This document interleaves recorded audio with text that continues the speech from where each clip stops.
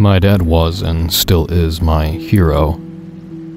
I'm sure it sounds just like another worn-out cliché, and hell, it might be. But it is very important to me that you remember this piece of information because otherwise, all the things that I'm going to tell you about, all the actions I've taken, will make me seem like a total lunatic. He was an anthropologist by trade, and you could tell from the moment you met him. Even as young as I was, I knew that my dad loved people. He was fascinated by them, and he adored everything about them.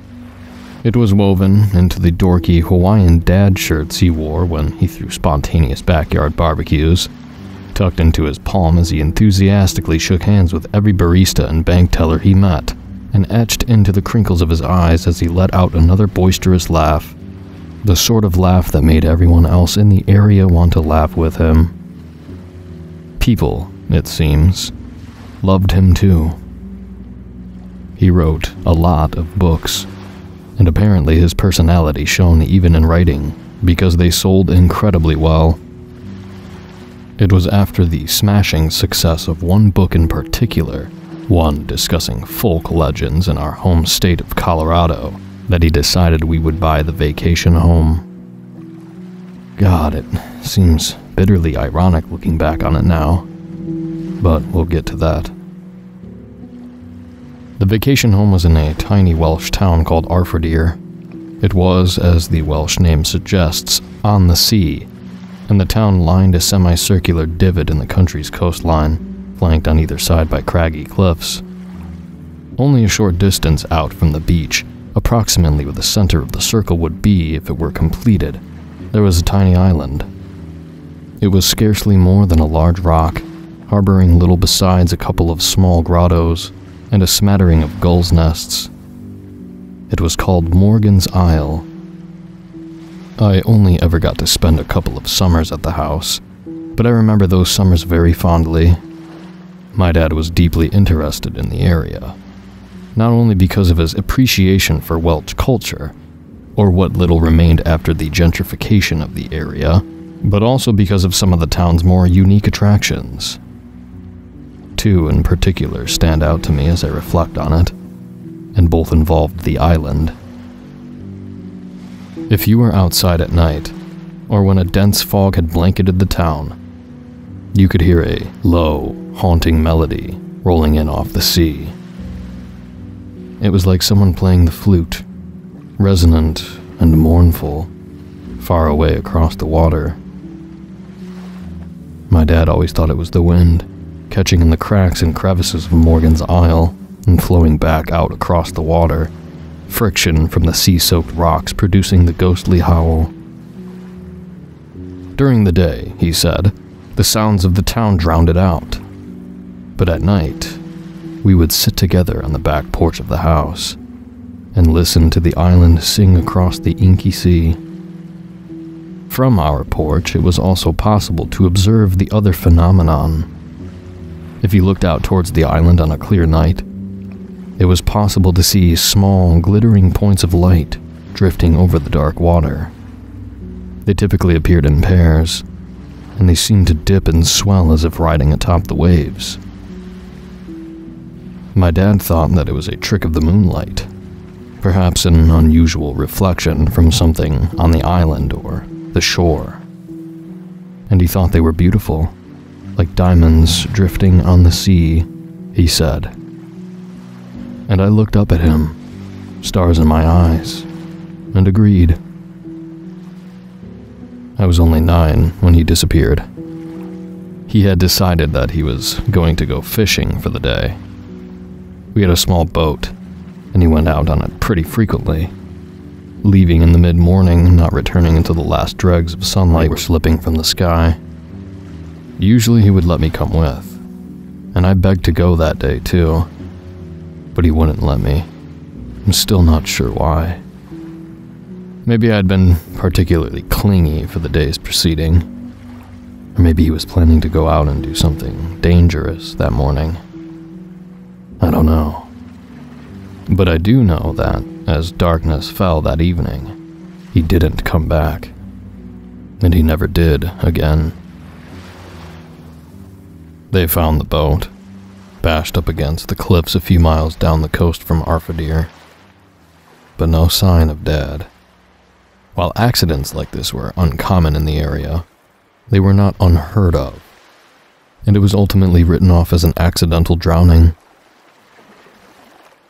They trawled the area for a while, looking for his body, but nothing turned up, and after the worst plane ride of our lives, my mom and I had to bury an empty casket.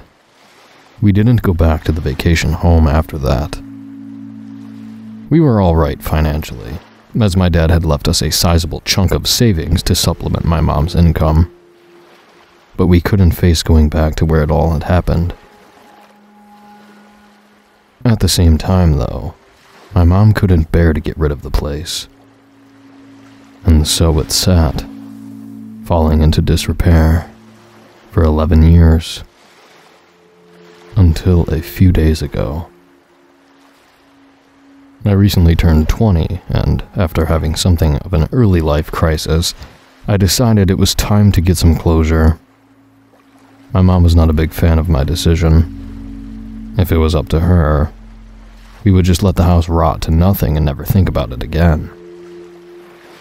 But I had made up my mind. And before she could mount any real effort to stop me, I was bound to Cardiff Airport.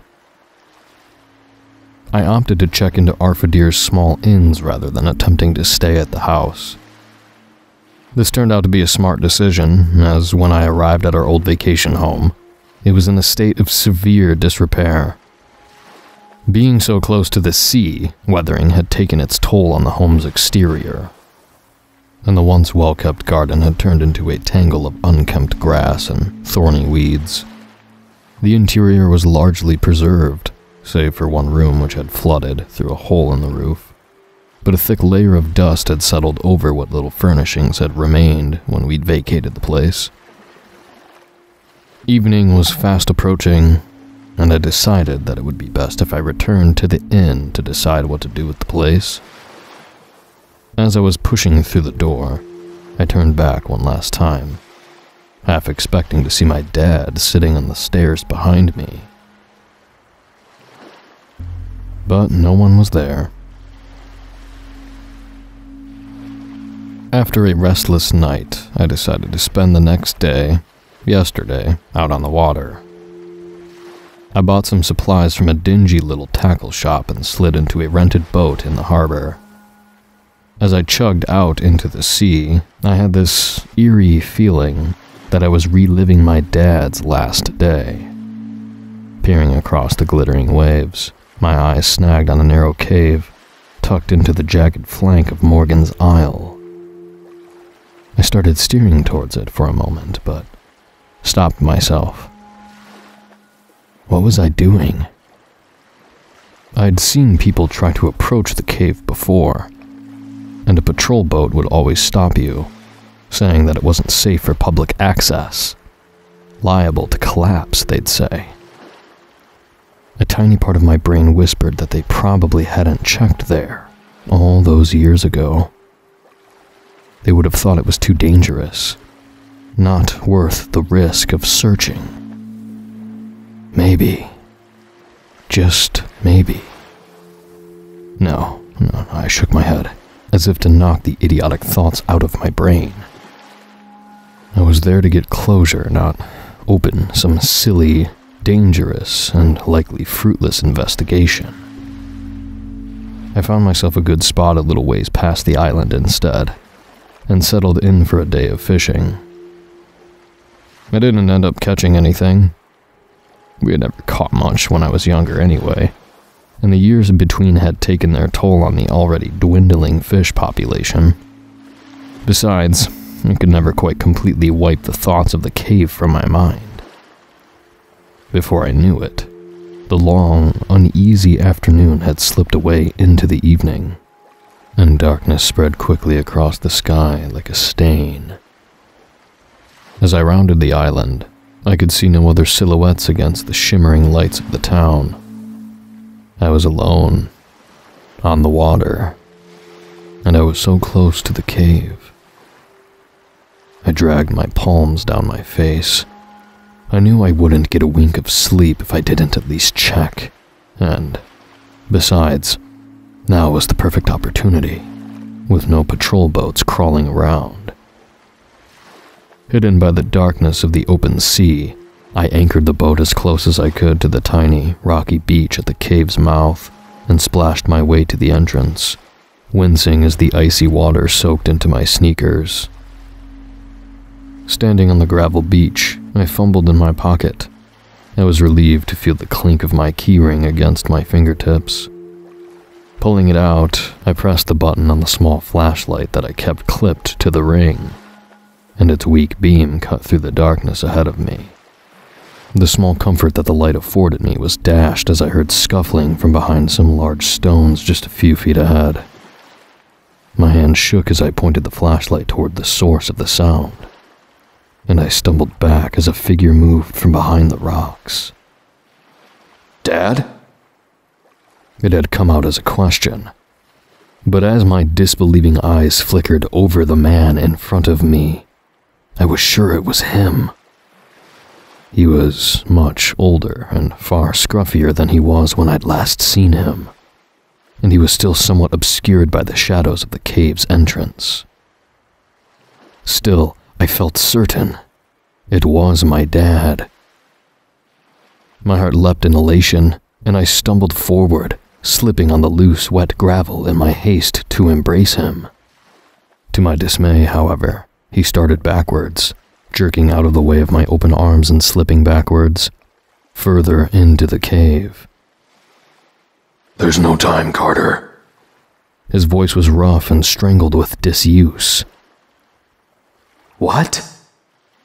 He jerked his head backwards, indicating for me to follow him into the cave. I was so stunned by the strangeness of the interaction, by his sudden appearance and by his form retreating further into the darkness of the cave, that I followed without question. At that moment, it seemed like the only thing I could do. While his strides seemed quick and practiced, mine were rendered unsteady by the slick rock beneath me. He was still just ahead of me, just on the edge of my flashlight beam, but I had to pick up my halted, slippery pace to keep up with him as he continued to press on. "There's no time for reunions yet. I promise you. All of that will come in due time, but for now, I just need you to trust me." I was out of breath from our rapid pace, and though questions burned at the tip of my tongue, I wasn't able to vocalize them. The walls of the cave seemed slightly closer now, and my claustrophobia built into a lump in my throat, further blocking any attempt at communication I might make. "Years ago, the day I disappeared, I discovered a ritual site in the back of this cave," he explained, and I staggered onward. "I don't remember what happened between then and 2 days ago. All I know is that I woke up here, with the ritual site glowing around me. I managed to find out the date from a passing boat. I don't know what happened, Carter. And I'm so sorry for leaving you for so long. But I do know that something is happening tonight, in this cave. I don't know what will happen if we don't stop it, but I don't want to find out, and I need your help." My head was spinning with all the new information. He was still moving quickly in front of me, and stunned as I was, I lost my focus for a moment, and with it, my footing. My toe caught the small edge on the ground beneath me, and I tripped, halting for a moment as I caught myself on my hands, scraping myself badly. However, it was not the pain that I noticed. The moment I had stopped, so had my dad. I stood, slowly, and took another step forward. So did he. I took a few more, and he followed. But each time I stopped, he would too. It was as though he was determined to stay exactly as far from me as he was currently. Just close enough to still be visible. Just far enough to avoid the full power of my feeble flashlight beam. My blood ran cold. "Carter, come on," he said gruffly, urgency and something else that I now know to have been hunger, distorting his tone. "We have to hurry." That had been the point all along, hadn't it? To hurry me along, feed me lots of information all at once, give me no time to think. But now I was thinking. It was a plausible story, sure. My dad had been a curious man, and if he had seen the same opportunity I had, it was certainly possible that he would have tried to explore the cave as well. An anthropologist would have been intrigued by a perceived ritual site. And if something supernatural had indeed happened, it could explain his disappearance in the manner that he had described. But something still bugged me. As I mentioned, my dad had always loved people. Now, the first person he's seen in 11 years, even if those 11 years were a timeless blur, arrives at the cave and he spends no time greeting them, not even when that person is his own son. It didn't seem right. I tensed my hand around my keychain and in one smooth motion, moved forward and focused the pale beam right on the figure in front of me. He jolted backward as quickly as he could, but it wasn't fast enough. Not this time. And I finally saw him for what he was. Sure, he looked a lot like my dad, an aged-up, banged-up version of him, tailor-made as if he'd been unconscious in a cave for 11 years. An excellent copy. But I could also see why he'd been avoiding the light. In the detail afforded by the dim light, I could see the way his limbs seemed slightly too long. The way his shoulders didn't quite slot in their sockets. The way his teeth seemed just a bit too large for his mouth. And his eyes. Christ. They were the same color as my dad's, sure, but that's where the resemblance ended. They were empty, glassy, artificial. Like the false eyes they stick in taxidermied animals. A poor imitation of the real thing. My dad was an anthropologist, and I know a person when I see one. This wasn't. The next few minutes are a blur in my memory. I remember sprinting back in the direction I'd come, slipping and sliding in the algae-coated stone beneath me. I could hear him chasing me, and worse, I could hear more of them behind him, scampering through the cave on what sounded to me like wet, slippery, clawed hands and feet. As I ran, I kicked rocks backwards, hoping they would slow their progress. I guess it must have worked, because the next thing I knew, I had flung myself into my boat and gunned it away from the island, not even bothering to look back and see how close an escape it had been.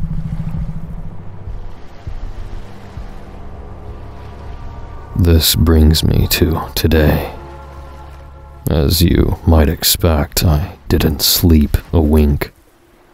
I spent the whole night researching, trying to figure out exactly what it was that happened to me. From what I've put together, it is likely that the first part of the story I told was true. My dad probably did see the cave, seek the opportunity to explore it under the cover of darkness, and venture deep into it, hoping to discover a hidden anthropological treasure. But I don't think he found anything human in that horrible place.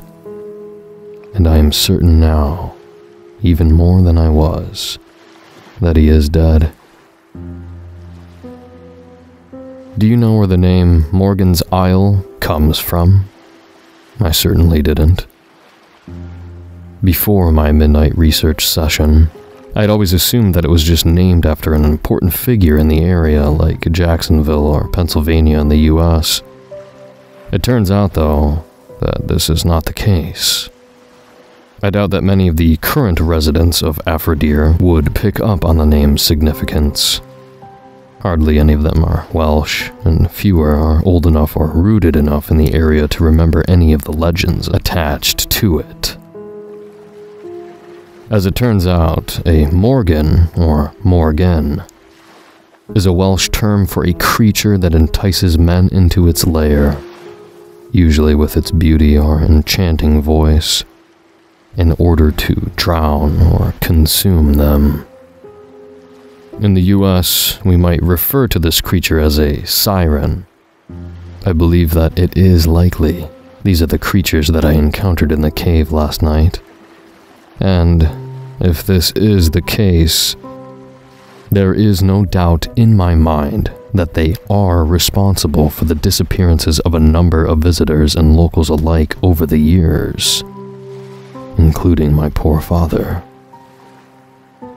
As I am telling you this, I am sitting on the back porch of the old vacation home.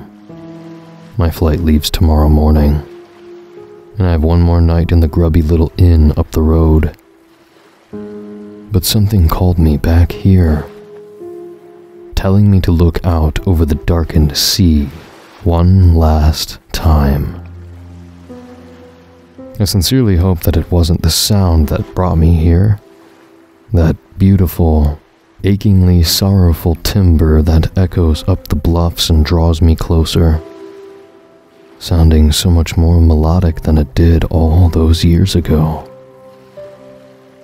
Leaning in, I can see the flecks of light on the water again, tipping hypnotically up and down as waves roll by beneath them.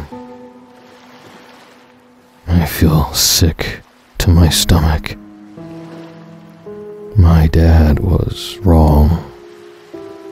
They aren't anything like diamonds. Looking at them now, I can see them for what they are.